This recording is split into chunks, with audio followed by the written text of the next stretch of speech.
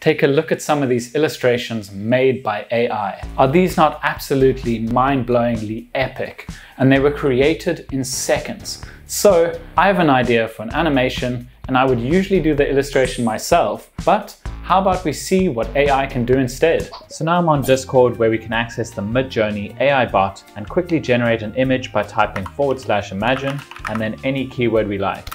Let's start with cute cartoon cat, because I have an idea for an animation that involves a sneaky little cat. So let's see where that takes us. So you can see it's generated 4 images, and I'm not 100% happy with any of these images, so I'm just going to retry this by clicking this button. Okay, so we have another 4 images. This is quite interesting.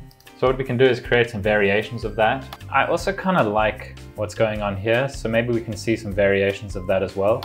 I don't really like the variations so much. Let's have a look at what's going on here. That's quite cute. Okay, so I think I'm liking the original the most. So what we can also do is just upscale that. So there's our upscaled version, perhaps a little too detailed at this point. So what I sometimes like to do is just do a light upscale. Shame, he's starting to look a bit sad now. Let's actually try making some variations on this. This is kind of cute. Now I think we're getting somewhere. Okay, took us a while, but I think we got it.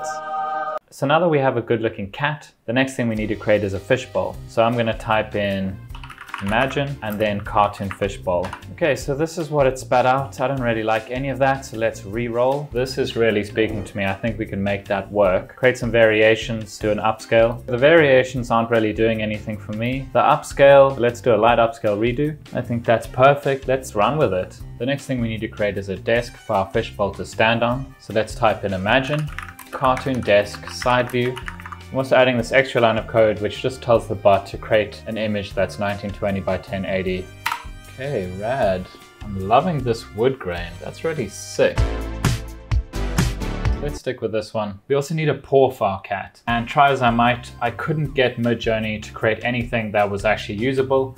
So I decided to take a different approach, and that was using the Deep Dream generator, which is also a way to use AI to generate a style on top of an image, to kind of merge the images in a way. So I imported this paw that I cropped from a real image of a cat, and then I went to upload my own style. And of course, we're going to use our cat so that we can get these two looking kind of similar. Okay, so this is our result. Hardly perfect. Kind of feels like it's nowhere near the level of Midjourney, but I think we can make it work.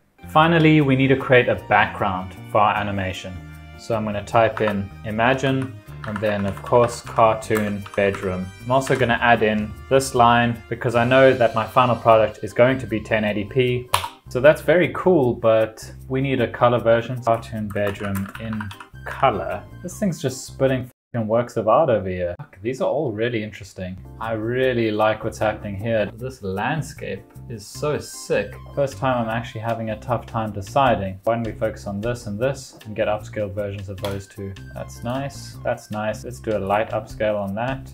I like it. Let's save that as well. And then we can just see which option works the best. Now our illustrations are done. We just need to prep them for animation. So basically what I did is I edited the images so that I could separate the cat's body from the cat's head. I removed the background from the cat paw and just edited it to match the style a little bit. With the desk, I just removed these edges so that we can see the background through. And the fishbowl, I took out the background, separated the shadow out. And then I created a matte, which is basically just the glass part of the fishbowl.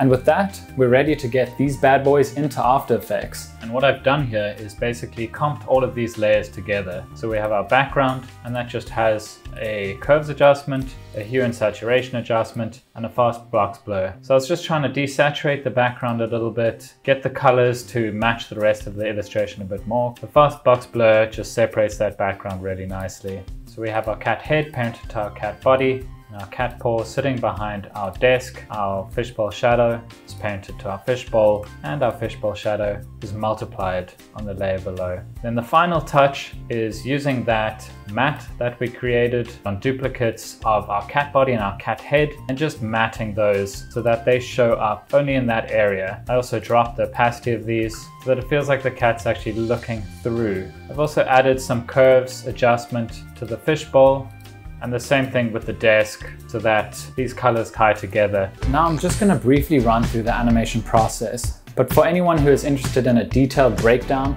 check out the link in the description to download the full animation tutorial as well as the project files. I ended up starting with the cat body. So if I open up the keyframe so that you can see I animated the position and the scale. So he moves up nice and slowly. I then added a bit of rotation to the head at this point, just so the cat feels like he's eyeing this fishbowl. The next part I focused on was the paw, bringing the paw out from behind the desk and just anticipating this first whack. So then it was just using position and rotation keyframes to make it feel like he's really whacking this fishbowl. And that was using linear keyframes for the hit and then having a strong ease in and ease out. So of course I had to animate the fishbowl responding to that. And what I ended up doing is actually parenting the fishbowl and the fishbowl shadow to null so that I could separate the positional movement from the rotational movement. So you can see the null is controlling the position to the right. So each time the paw hits, it animates from a linear keyframe with a strong easing on the right keyframe. And then there's this little wobble on the rotation.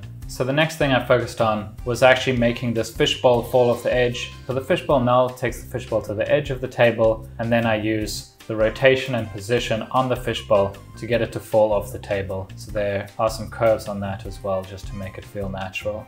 Now, of course, after this fishbowl falls off, our cat has to make a quick exit so that no one suspects him of any wrongdoing.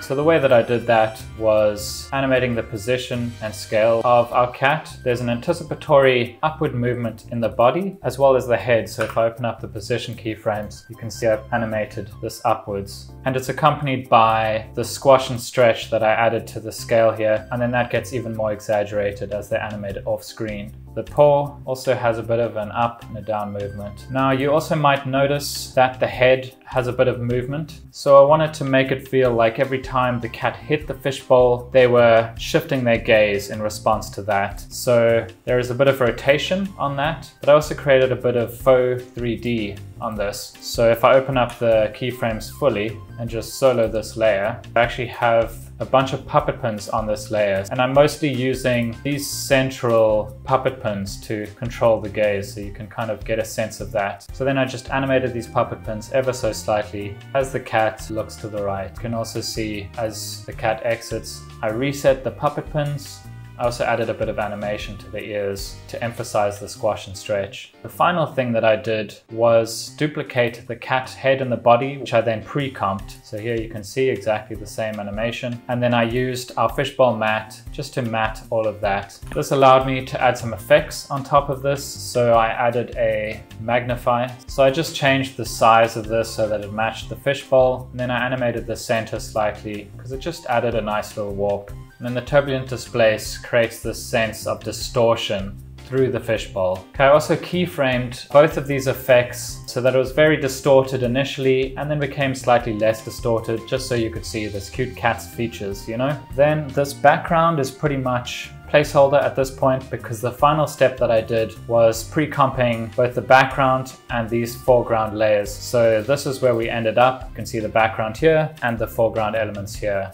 To finish things off, I added an overlay. It's just a solid with this color at 20% opacity, and that just helps to tie all of the colors together. Then I added an adjustment layer with a vignette. I added a fastbox blur to both the foreground and background elements. So in the beginning, the background is in focus and the foreground is blurred, and then I just swap that focus, and at the end, that's just reset. Final little thing that I added here was a 3D glasses to create a chromatic aberration, and that's just because I'm really into that at the moment. And here is the final with sound added.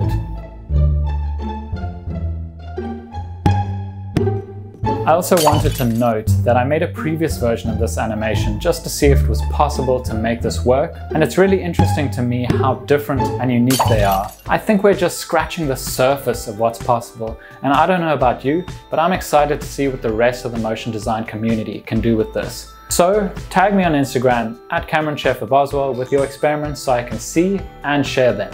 Anyway, I had a lot of fun with this. I think the result is actually really interesting, and AI is certainly a powerful tool to take advantage of and experiment with. So if you haven't taken a look at Midjourney yet, I highly recommend it, especially if you're a fan of having your mind blown. However, Comment below if you think this is the start of the singularity.